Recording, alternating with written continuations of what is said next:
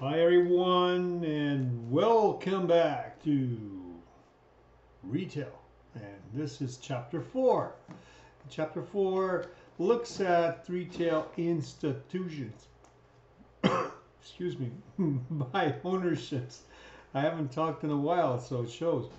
Yes, just to go back, it looks at Chapter 4, Retail Institutions by Ownership. So let's look at the objectives. Really important to look at the objectives to show the ways in which retail institutions can be classified. So it looks at classification. It looks at the study of retailers on the basis of ownership type and examines the characteristics of each.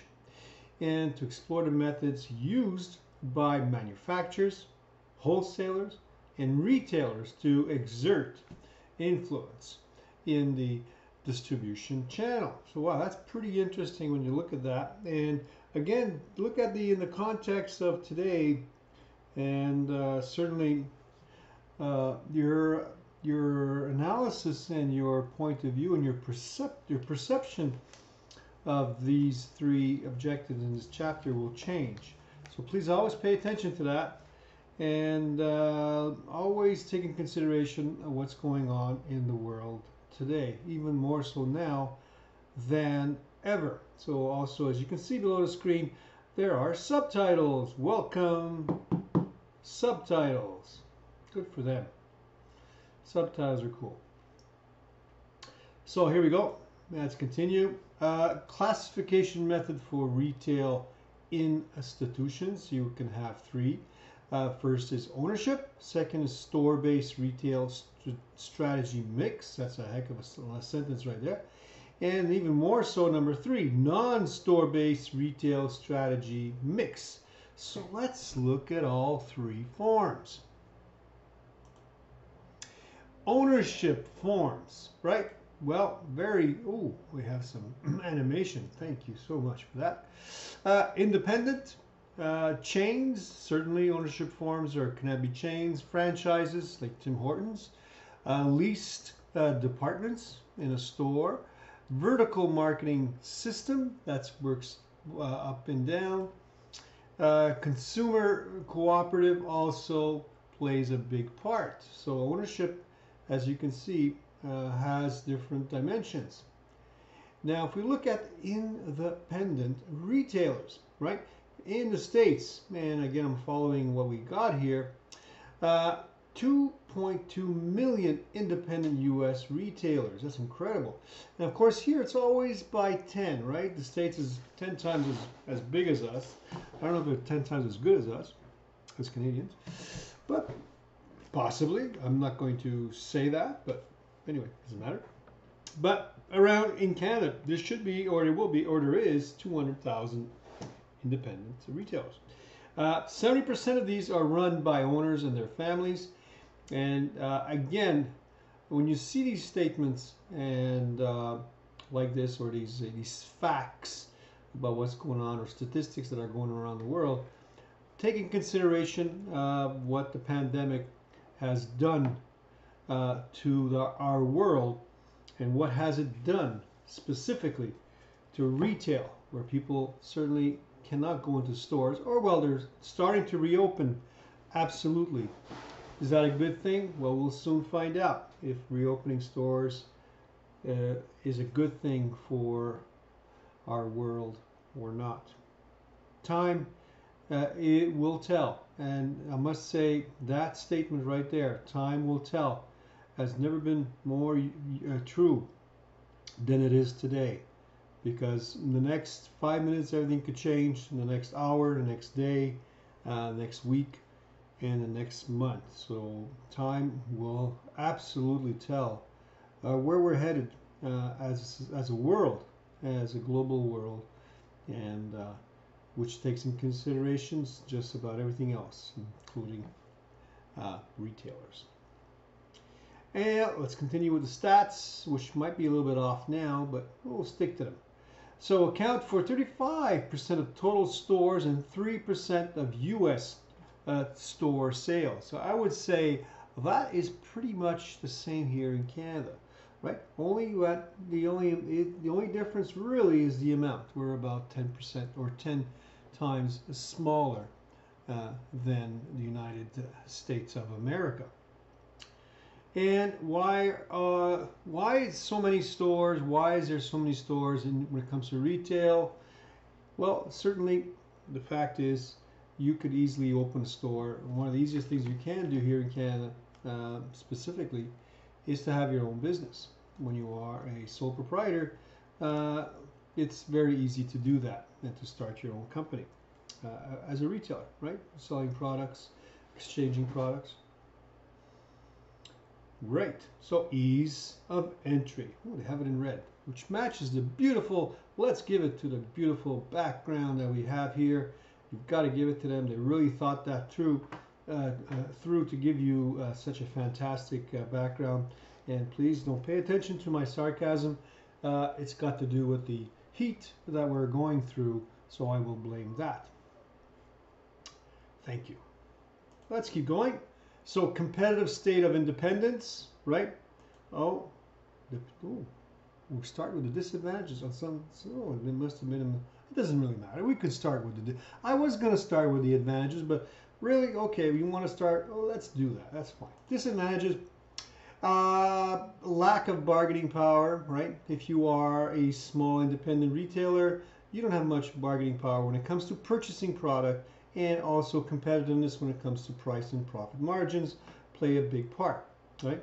So lack of economies of scale, no doubt about it. When you are independent, you don't have that, really small. And labor-intensive operations, absolutely. You do need a lot of workers. And the big thing here that doesn't mention is the fact that we live in a world of turnover, and we have labor turnover, which is just going wild. But I would say this is less and less true in the future, with over 2.5 million Canadians that just filed for unemployment. So get ready to pay more taxes, because we have to pay for all those people that are out of work. I guarantee you, it's just not going to go away. We are living in a situation for the next 5 years that will be more expensive for everyone as a Canadian. Over dependence on owner, right? The owner has to be there on site all the time and make sure the place is running very well. And limited long run planning. So it's very difficult to make long run planning only because you just don't know what the future will hold. And again, and I will keep repeating this till I am blue in the face, which I'm not, but you know, if I was dressing for Halloween, I would probably, you know, dress as a blue man. What's that commercial about the Gaviscon? Blue man? No, not sure. Doesn't really matter. But anyway, yeah, so limited long run planning, no doubt about it. And today, a lot of companies have gone bankrupt. And no matter how well you've planned till the day that this pandemic struck the world, till that day, be it March 13th, or was it March 1st, or in that area, anywhere in the first couple of weeks of March, till March 13th, which is really something, if you think about it, really struck the hardest on the March 13th, which was a Friday. And Friday usually, you know, you don't want it to fall under Friday the 13th because that's such bad luck. And guess what? We went through the worst possible Friday, March 13th, or the 13th, you know, Friday, really something else. But anyway, so it's even worse now for people to even think about planning for the future. And again, like I said, if you had planned as perfection, ideal perfection, your future in retail up to that date, from that date on, no matter what, certainly everything is up in the air, and certainly disastrous for a lot of retailers in our world today, which a lot of them have declared bankruptcy, and a lot of them are seeking help just to survive. Just to even let you know, I think we have a couple of students that work for the Liberal Party of Canada So let's just let you know that even the parties, the actual parties themselves, are seeking government help because they're not getting any funding from anybody. That's because no one has any more money to give. So even the parties right now uh, could foreclosure per se, be it the Liberals, PC, Bloc Québécois, or I forget the New Democrats, the NDP. They could also go bankrupt anytime soon. As you know, also Aldo Shoes as a retailer is pretty much gone. Oh, now we'll switch back to the other side, which is the advantages, which is so cool, right? So the advantages, flexibility in formats, locations, and strategy, no doubt about that. Control over investment costs and personnel functions. Again, you could work by your own if you are a sole proprietor, or you could hire and then fire as you will, as you wish. Personal image, no doubt about it. The brand is you. The brand is the owner of the store. Consistency and dependence, that's a good point. I'm not sure if that is an advantage or being consistent. It's very difficult to be consistent. Oh, I see my subtitles. That's a good point, mushroom. Oh, I'm not sure that's correct, but okay. Subtitles sometimes they get you, right? If you look there, good point, mushroom. Good point, mushroom. I'm not sure what that means. But it sounds like a rock band, right? It could be a rock band for sure. Good point, mushroom. Ladies and gentlemen, here are the Good Point mushrooms. Dun, dun, dun, dun, dun. Anyway, I should stick to my day job. All right. So consistency, I'm not sure if that is an advantage, but certainly independence would be. Strong entrepreneurial leadership. There again, right? No matter how strong you are today, a lot of companies have gone on the wayside, no matter how good you are today. So you need to have a fantastic plan, and I think it comes back to what we talked about in the past, and what we should talk about forever is learning to survive. The survival mode is going to be crucial for retail in the future. How to survive anything, how to survive a pandemic. If retail can survive a pandemic, it can survive anything. So the pivot plan, again, is front and center when it comes to survival of the fittest in the future. So you need to be very, very proactive and act real quick on certain situations that our world never really expected to go through ever. Mind you, some did, some foresaw it, right? But it's hard to say to foresee it and then actually it actually happens, right? And when it actually happens, it's like, holy Toledo, this is actually happening right now, and it is, and it's like, still, I can't imagine what's going on in the world. I just can't. It's just so difficult to imagine. All right, let's continue. I can rant all night, but let's not do that. So, useful online publications for small retailers. There's a lot of information. As you can see, this presentation's got a lot to do with the United States of America, and unfortunately, so I will certainly not update this for Canada. Time is at an essence, and as I said before, time will tell. Well, time is telling right now, that's for sure. Here we go. So store-based retail strategy mixes. Wow, that's a heck of a line. Think about that. Store-based retail strategy mixes. What are they talking about? I mean, if I didn't know what I was talking about, I'd look at that and go, I'd just be totally confused. I'm not sure what that is. But here we go. So store-based retail. Oh, we're starting on the right again. A variety store would be one.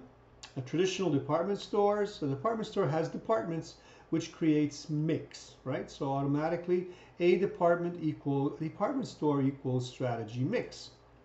A full line discount store,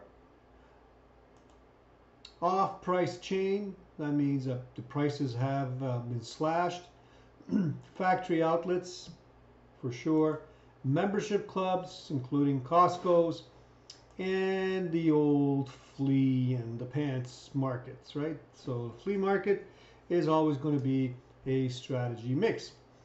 Again, we're back on the other side. So we're doing this backwards. We have convenience stores, conventional supermarkets, food-based superstores, combinations. So we have so many terms and definitions that I'm looking at them. I'm not even sure I've ever been into a combination store. Hey, let's go shopping in a combination store. I'm not sure what that is. I have to be very honest. Box store, warehouse, and yes, I've been to a specialty store. Right? So, chain retailers. Here are some tidbits and information. Again, this is based in the old famous United States of America. Operate multiple outlets under common ownerships, is a chain, engages in some level of centralized or coordinated purchasing and decision making. Walmart does that. And in the US, there are roughly 110,000 retail chains operating about 800,000 establishments. That's a lot of thousands, right?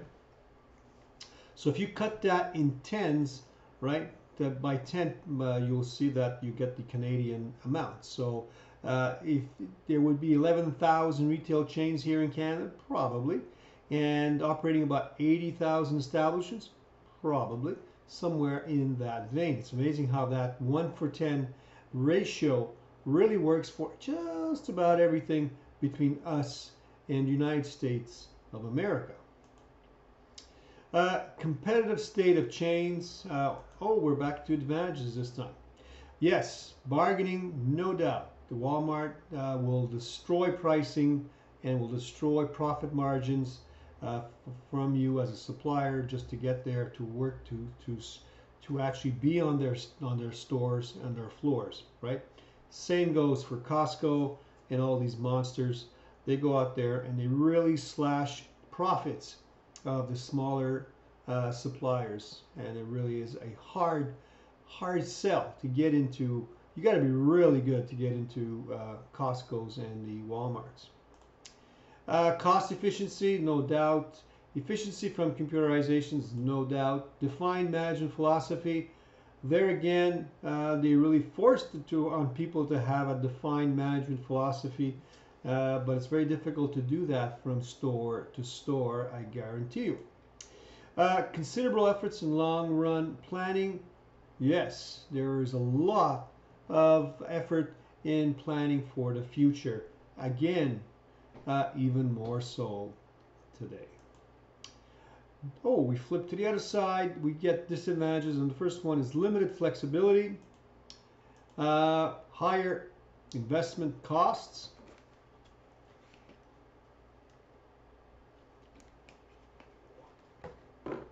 excuse me.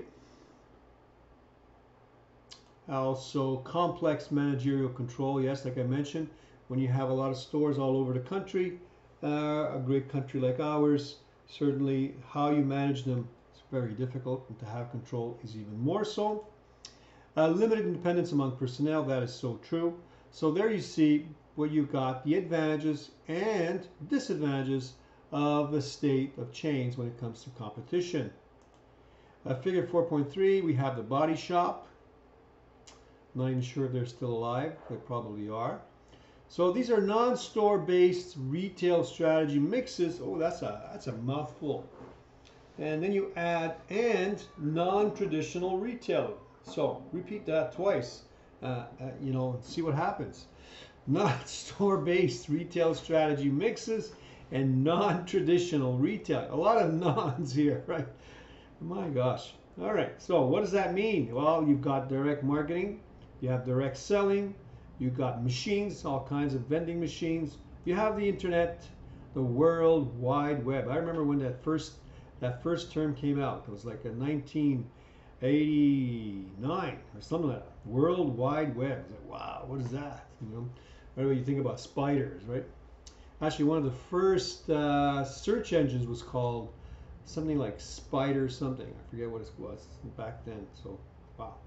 Spiders, World Wide Web. Other emerging retail formats. This has all got to do with non-store based retail strategy mixes and non-traditional retailing. I wouldn't say that World Wide Web would be non-traditional today. I would think it would be the complete opposite. It is the tradition. Amazon is retail today. No doubt about it. Franchising, well, it's really got to do with contracts, agreements between a franchisor and a franchisee, allowing the franchisee to conduct business under the established name and according to given a pattern of business. And if you don't, you will certainly lose that franchise. So franchisees pays an initial fee and a monthly percentage, and quite high. If I understood correctly, if you want to buy a Tim Hortons, yes, it's a great franchise, but man, it's a lot of work to own that store, right? But if you like to work, and certainly there's a lot of money to be made in owning a franchise, right? Formats, here we have no animations. Something's wrong, but we will look at that. For now, for franchise formats, we have on the left products and trademarks, and the right business formats. So product, trademark franchisee acquires the identity of the franchisor. A franchisee operates autonomously, and 2/3 of retail franchising sales are this way.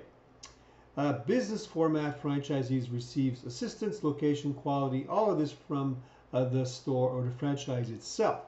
So basically they buy the store and it's really run by the franchise. Common for restaurants and also common for real estate. Let's pick up the pace. So business qualifications sought by McDonald's. Here's an example for potential franchisees. The ideal franchise needs to cover all these bases. So you can stop the slide here and take a look at exactly what is sought for idealistic franchisee. Certainly not the lack of a voice like I have now. Structural arrangements in retail franchising. You got the type of arrangement on the left. Manufacturer, wholesaler, and service sponsor. And on the right, you have certain examples.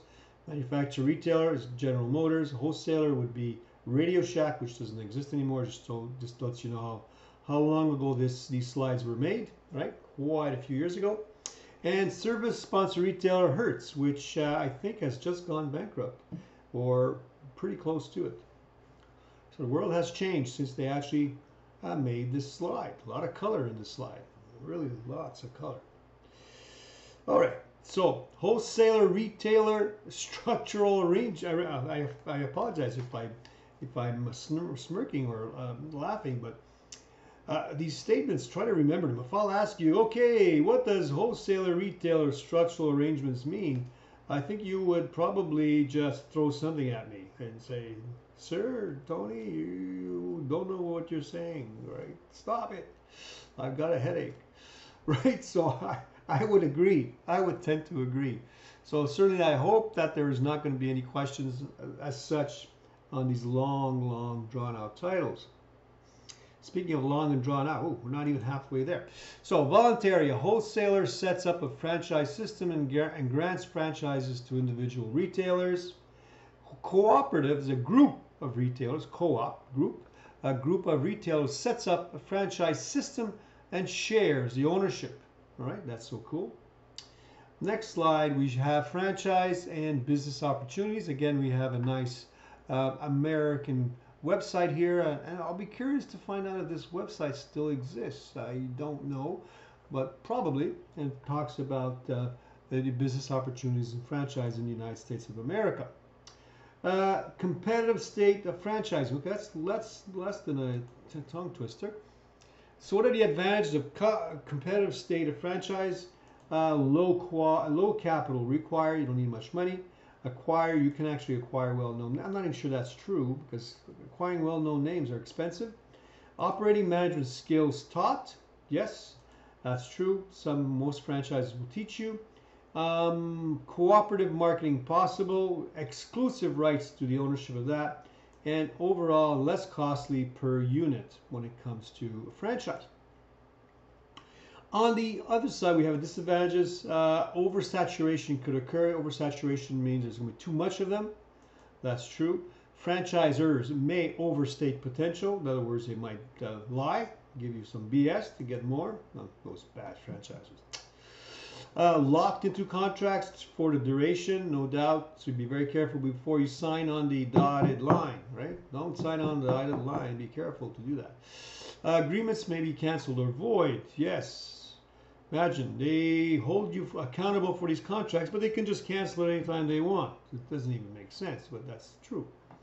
Royalties are based on sales, not profits. So, from the perspective of the franchisor, right? We're going back to the right side with animation. Hey, animation. You got to give it to the animation, right? And there you got color coordination, right? Color coordination. So, potential problems. Potential for harm to reputation. Yes, indeed. Lack of uniformity may affect customer loyalty. You saw that in the movie from McDonald's when he sold some franchise and they decided to sell fried chicken. Like, what? Fried chicken? McDonald's?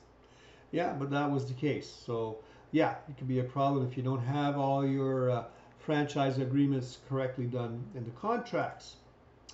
Many defective franchise units may damage resale value. That is true.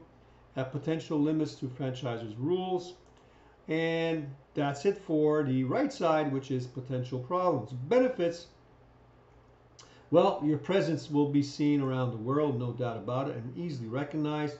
Qualifications for franchisee operations are set and enforced, and you can have much more money at delivery, and royalties represent the revenue stream. All right. Now, if we look at leased departments, not the least, leased departments, rented departments. A leased department is a department in a retail store that is rented to an outside party. Yes, indeed. Right, that's exactly what it is. So the proprietor is responsible for all aspects of its business and pays a percentage of sales as a rent. The department store sets operating restrictions to ensure consistency and coordination. So the competitive, we're going back to the right side, competitive state of leased departments, potential pitfalls. That means that bad stuff that could happen to you in the future. They should have put that. Bad stuff that could happen to you in the future, right? Instead of potential pitfalls. That's an alliteration, right? PP. That's called an alliteration when you use the same letter over and over again in a sentence or in a statement. Leases may negate store image. Yes. Same as before. And retail procedures may conflict with department stores. And problems may be blamed on department store rather than the leasing. On the other side, the benefits, yes, provides one-stop shopping for customers, no doubt. Leases handle the management part of it, and the store reduces store costs, and it does provide a stream of revenue. Now, vertical marketing systems. Now, this is an amazing part of retail sales, right? Independent channel system, and the functions are manufacturing, wholesaling, and retailing. The ownerships are independent manufacturers, independent wholesalers, and also independent retailers. Okay, so partially integrated channel system, the functions again, manufacturing, wholesaling, retailing. Here, the ownership is a two-channel member own all facilities and perform all functions. Totally different. And you've got also fully integrated channel system. Functions again are the same, but the ownership again is different. All production and distribution functions are performed not by two channels, by only one. All right, we're almost done. Actually, we're done. This is a system, vertical marketing, when it comes to Sherwin-Williams. They sell paint, right? So you've got a vertical marketing system. On one side, Sherwin-Williams brand of paint, company-owned store sells directly to customers. On the other side, Dutch Boy brand of paint, independent wholesalers sell to home improvement stores, full line discounts, and also customers. So this is basically one customer, dual vertical marketing system. So Sherwin-Williams owns Dutch paint or Dutch Boy. Well, great. That was really interesting, and I hope that you got something out of it.